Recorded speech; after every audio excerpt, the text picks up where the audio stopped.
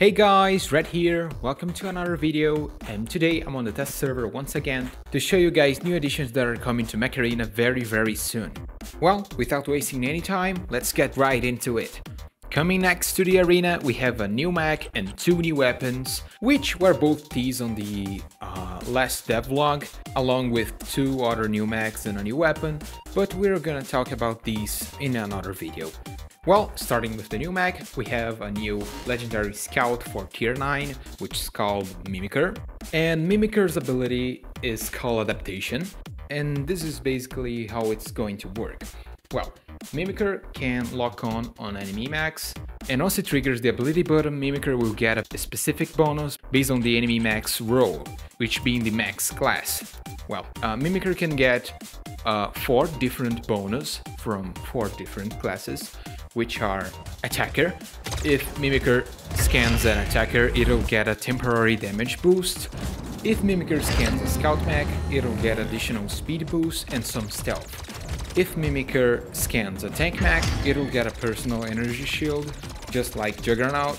And at last, if Mimicker scans a support mech, it'll get some passive healing. Well, now talking a little bit about its stats. Mimicker is a heavy mech, so you can expect some heavy firepower since it has 32 energy capacity at max, and it got some decent base speed and HP. Not very a tough robot, which is reasonable since it has a very flexible ability and a high firepower, and that's pretty much it. I think Mimicker is gonna be a fun mech to play with. It got some potential in flexibility since it can be a little bit of anything. Well, now let's take a look at the new weapon. The new weapon is called Howler, and it's a legendary close quarters weapon.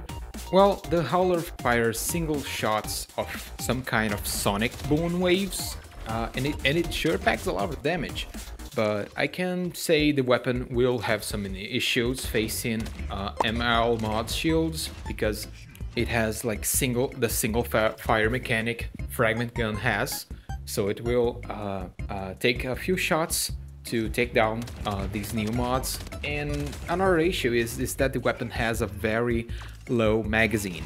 It can only fire 4 times before it has to reload. It has a somewhat quick reload time, but I think it can get you in trouble if you don't pay attention to the enemy mods. Well, I didn't notice any new perk on the weapon. It just seems that it deals raw damage. It doesn't seem to have any kind of new effect or a debuff that can be applied to the enemy. It's just raw damage, but it does deal a lot of damage. It also has a very high projectile speed, so you won't be missing a ton of shots. I probably missed a few shots in the gameplay I'll be showing later, but that's probably because of my skill issue. It also has a very good range, and that's pretty much how the Howler works. The weapon doesn't have like anything special or complex to be explained. It's just like a sound cannon that deals a lot of damage in single shots and doesn't have any side effects or anything that can compensate the lack of ammo. And that's pretty much it for the new items that are coming soon. So now I'm gonna leave you guys with some gameplay for both items. Firstly, I'm gonna show you some gameplay footage of the new mech without any mods, just because I want to show you the mech's performance without the influence of mods. Well, of course the enemy mechs will be using mods because I can toggle that off. And then I'll show you some gameplay with the Howlers on Mimicker while using the mods. Well, that's pretty much it. I'll hope you guys enjoy the video, and let's get right into the gameplay.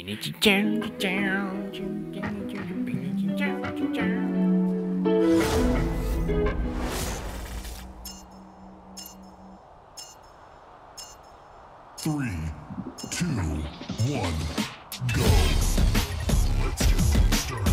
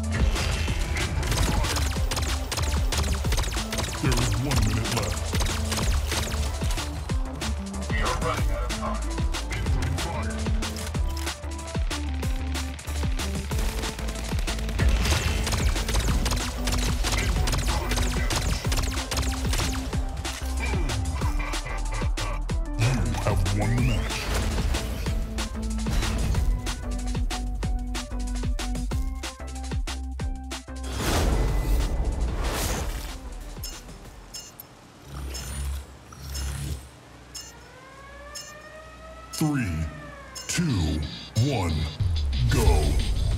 Get out of my way.